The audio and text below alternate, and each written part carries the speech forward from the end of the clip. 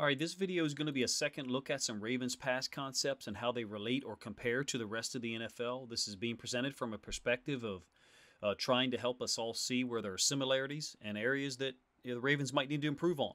Some of the questions I'm trying to address or at least bring up. Do other teams run similar concepts as the Ravens? Is the timing different when they do so? Are they using the same protection schemes? If the Ravens are running similar schemes to the Bills, Chiefs, Eagles, Chargers, among others, and they're using similar timing and route combinations, then is there really any merit to those people who are complaining about the Ravens route concept, specifically the balance and the spacing of them? To try and answer all of that, or at least further the conversation, I originally intended this video to focus on three concepts: over routes, the mesh concept and variations of it, and then finally RPOs, run-pass option plays. And what ended up happening was I found so many similarities with other teams in the NFL in terms of how the Ravens run their RPOs that this video really became a monster. It's really taken a ton of time to edit and organize. I hope you guys enjoy it. Let's take a look at the first RPO concept the Ravens and others use, and they use it to great effect all across the NFL, is the snag RPO concept. The characteristics of this, whether it's the Ravens or anyone running it, is someone going out into the flats. Some people call it a flat route, a shoot route. In any case, the number one receiver to that side will run a snag, which is just an angled hook that's pretty short, generally going to replace the hook defender, which is an inside linebacker. Against the Broncos 3-4, Lamar's reading the outside backer, who doesn't widen or expand at all with Marquise Brown in motion, and Marquise Brown is able to catch the ball and get to the sideline for an easy gain. Earlier in the game, they run the same snag RPO concept. You'll see Lamar meshes with the running back, and this time he hits James Prochet on the little snag route, replacing the inside linebacker who had crossed over the midline when he saw a mesh between Lamar and the running back, and the left guard and the left tackle pulling to the other side of the field. As we get to the end zone angle here, number one, you'll see the linebacker keyed in directly on Latavius Murray, who crosses Lamar's face. Left guard and left tackle pull, like I said. Lamar makes these reads incredibly fast. If you ask me, he's really adept at the RPO reads. One thing that is slightly different with the Ravens' RPO snag concept is they usually use someone in motion coming from the right side of the formation, perhaps trying not to allow the defense to set their coverage. But in any case, you'll see Rashad Bateman come open here in the hook curl zone. And even though this was not a 3-4 defense, you can see that conceptually it worked out the same way. One guy expanded, and that allowed the snag route to fit in there between two defenders easily. One of the teams that runs the RPO snag concept a lot is the Eagles. They do it slightly different than the Ravens. They have the number one receiver lined up a little tighter. The number two guy's already on that side of the formation, as opposed to the Ravens, where, if you remember, Marquise Brown will go in motion. Still, they run it to their left side, which is predominantly what you're going to do with a right-handed quarterback. In this case, there's a strong safety or nickel defender in the box, number 26. He moves in as like a will linebacker. He's going to step up and fill that B gap, as it looks like Miles Sanders is going to be getting the football. Jalen Hurts reads it quickly and correctly, and then gets the ball out here to the snag concept for a huge gain. It's a great concept. It's essentially a triple option concept writ large. I'll explain that in a future video if people would like to see it. But that doesn't mean you can't bust big plays off of it. Look at the completion we just saw in the last play and check out what Justin Herbert and the Chargers are able to do to the Browns. They turn this snag into like a screen or a pick concept. The number one receiver doesn't really run an angled hook. He essentially runs for the outside shoulder of this safety or DB who's caught looking in the backfield. Herbert finds Jared Cook for a huge gain up the left sideline. So the RPO is not just a chain mover. What are the characteristics that are similar? Well, number one, the quarterbacks in all of these examples, Eagles, Chargers, and Ravens, are doing this to their left. As I mentioned, it's better for a right-handed quarterback to do that. You get the end zone angle here. You see how both of these DBs are caught looking in the backfield.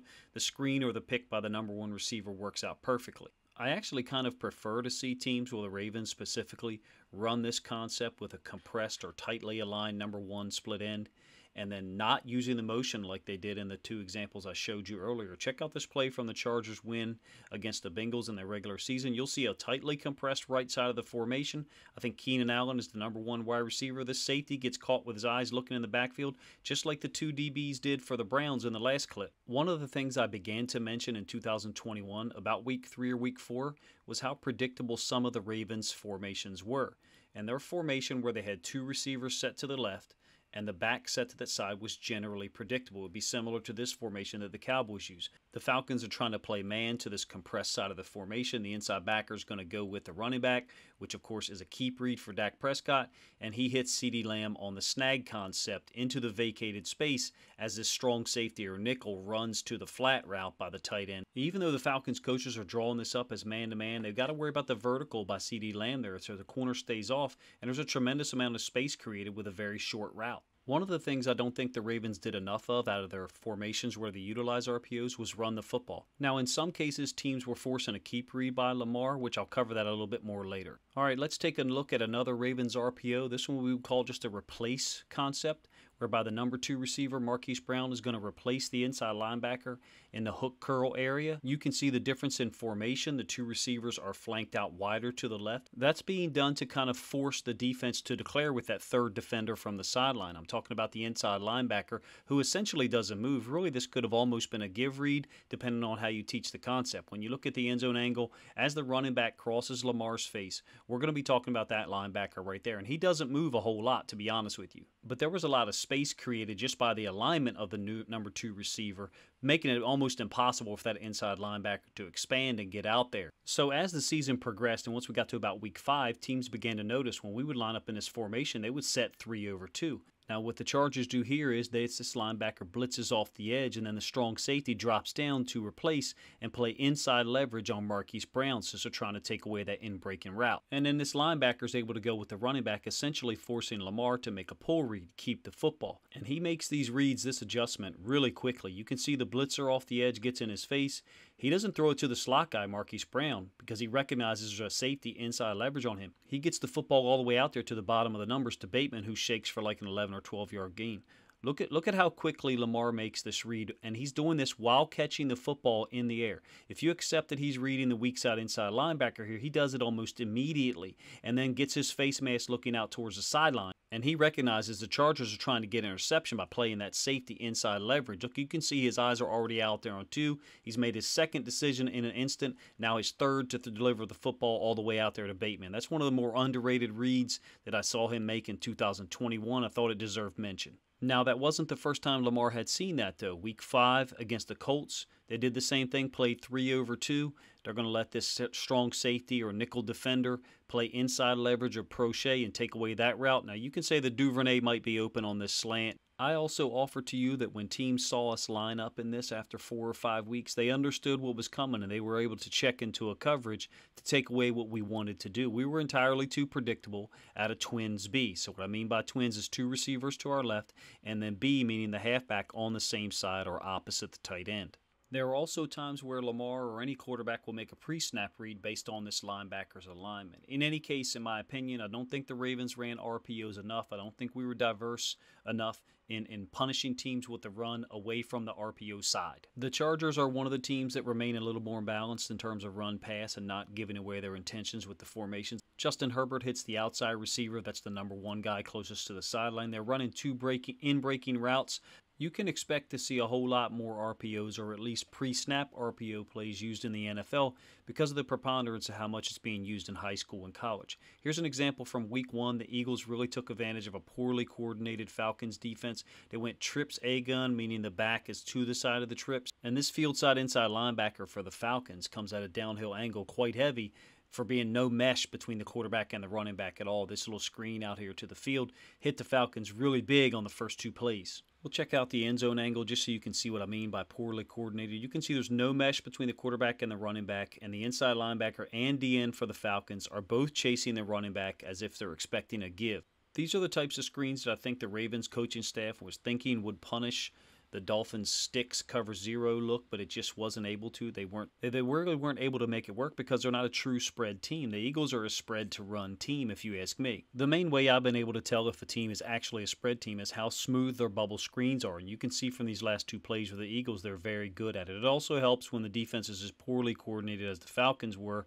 in week 1. I'm not sure about you, but I was actually surprised and a little bit frustrated that the Ravens didn't run more RPO concepts in 2021, specifically for situations like this where the Raiders are playing 3 over 2 versus the Eagles. And what's happening is the Eagles are creating a 9-on-8 advantage to the top side of the screen, so you run the football to that side. Now, the good defenses, or even the average ones, are going to take the DN and they're going to run him with the running back when there's a mesh. They're going to force a pull read or keep read for the quarterback.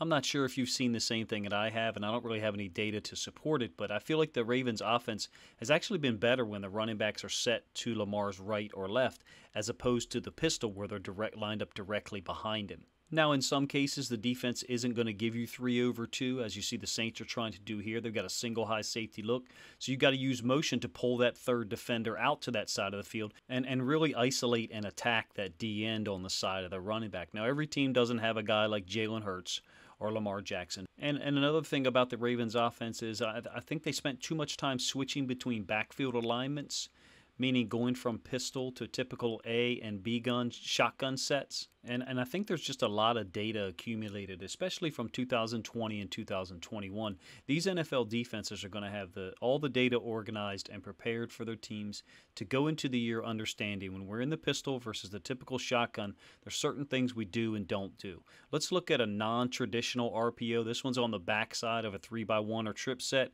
Darren Waller's a huge matchup problem.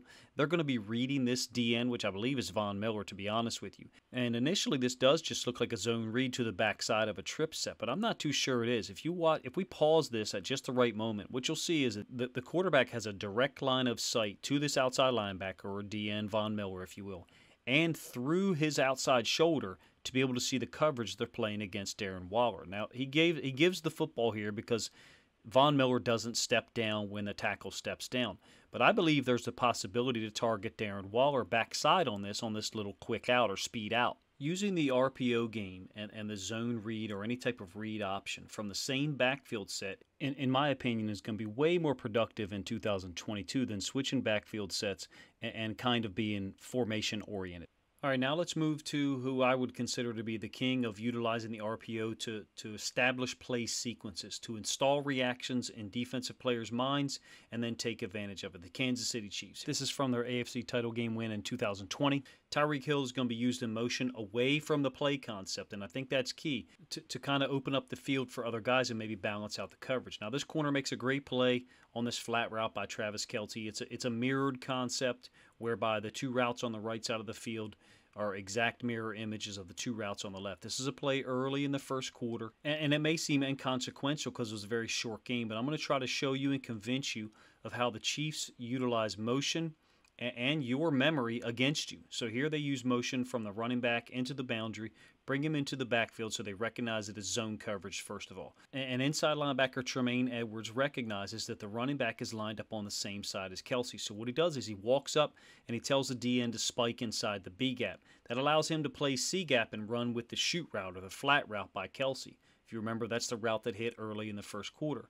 Well, what happened is he expanded too wide, and Tyreek Hill is able to sneak in behind him on this little slant route into the hook area. As we get the end zone angle, what you'll see is that I think Edmonds actually tells the D end and the D tackle to spike into A and B gap so he can expand and play C. Look at all the space that's created. I think this is where the Ravens offense has got to go to, and this is not an isolated incident. What I say when I mean this is where the Ravens offense has got to go to is utilizing a primary play to set up the second and third play in a sequence. Maybe not in order 1, 2, 3, but coming back to concepts and plays that worked before and really building the ensuing plays off of them. The first play I showed you that was an RPO from early in the first quarter, they hit the flat route out to Kelce. The corner made a nice play for a short gain. The second one, Tyreek Hill was able to run and sneak a route in behind the inside linebacker. And now they've used Tyreek Hill in motion, actually return motion, bringing him back to the field side in the flats and really occupying this curl flat player, which I think is Taron Johnson. I think as this develops, you'll see that he really could have thrown the ball out to Tyreek Hill in the flats. The curl flat defender did expand, but I think what they wanted all along was Travis Kelce on this over route. And you can see what they've done is they've really confused Edmonds, who doesn't really play this horribly. The number 2 receiver, the slot guy, runs a clear out route past him, which could have been a slant. You have to think that was in Edmonds' mind. But instead now they're attacking with a backside route. And it's another example of the Chiefs using motion, specifically motion by Tyreek Hill, their most dangerous player, to really manipulate multiple guys on the defense. You see how much those three players right there, those two inside linebackers and the boundary corner moved. And then it allows Travis Kelce to sneak in behind the second level.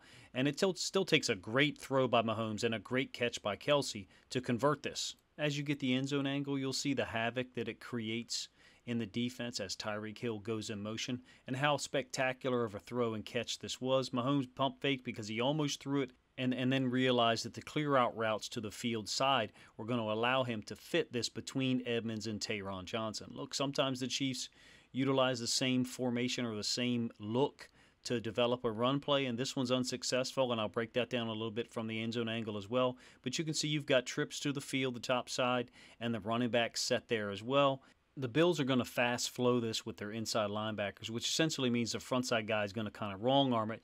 You also have a three technique who wins his battle over here as well. But in any case, the front side inside linebacker, he kind of wrong arms it, goes to the A gap, and that allows Tremont Edmonds to overflow it or fast flow it as the backside guy. What they've done here is what the Chiefs do consistently is create conflict in certain defenders, run sequences of plays, and then at a time of their choosing, here late second quarter when they got a 14-9 lead, they hit you with the kill shot. So what they're going to do is they're going to double slants or two in-breaking routes by Tyreek Hill and the outside receiver, which is Mecole Hardman.